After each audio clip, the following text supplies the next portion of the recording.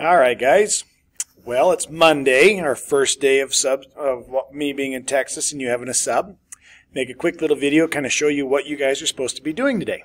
So here we are on Schoology. It says, hello everyone, I've landed in Texas last night. I'm at a conference all day today. Sorry I'm not there. Been learning all about slope last week and today, and your goal is to practice them. So before you start anything, you should be watching this YouTube video. And kind of showing you. Then the next thing you're going to do is first you're going to do an IXL practice with an 80% goal for completion. And it's titled Finding Slope of a Graph 1. Okay, that's your goal. After that, we're going to go to a Desmos online activity. Here's the code right there. And then there's going to be a worksheet provided at the end of class provided by the teacher. Doing all of this should provide you enough work for the rest of the period. However, if you do finish this, finish that, and your worksheet, you are welcome to work on other things as long as you're not becoming a distraction to the class.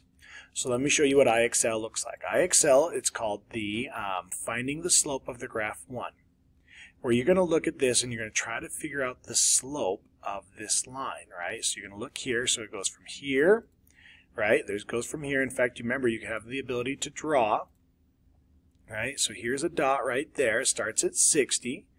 And we're looking to see where it crosses perfectly in the corner right there.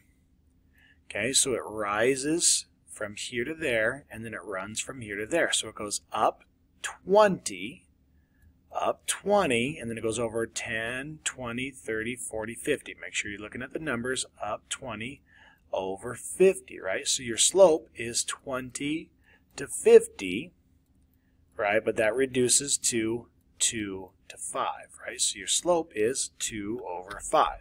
Click submit. We got it right. And we do it again. We're looking at the slope of the line, right? So here's a corner where it hits perfectly on the grid. We use the grids.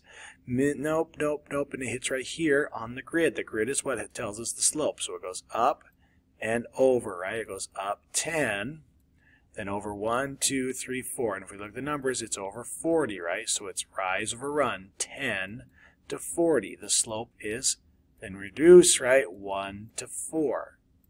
Up 1 over 4. And so on and so forth. Next, you're going to go to student.desmos.com using that code that I gave you on Schoology. And it's going to be kind of like this. Can you use the slope? Can you eyeball it and use the slope to graph the line, right? So if I look here, if a line went through these two dots, where would it hit? And I think it would hit right there. Okay, and so I put it right there, and I think it would hit right there. You kind of get into a visualizing of where that line's going to be.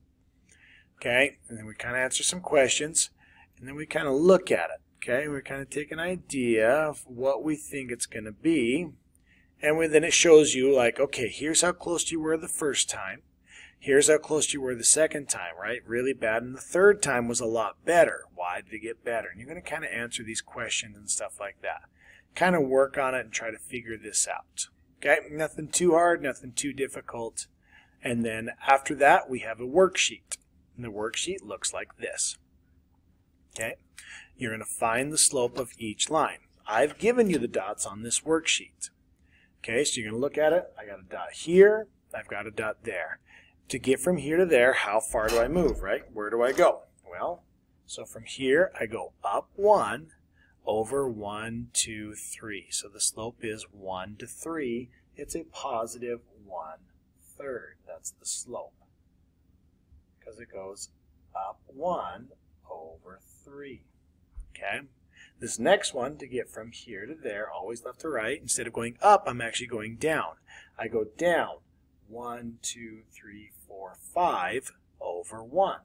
So it goes down 5 over 1. So the slope is negative 5 over 1. That's the slope. You guys are going to practice finding the slope on that worksheet. That's kind of it for the day. The substitute's welcome to help you. Ask your partners, but do not become a distraction to others in their learning. Thanks, guys.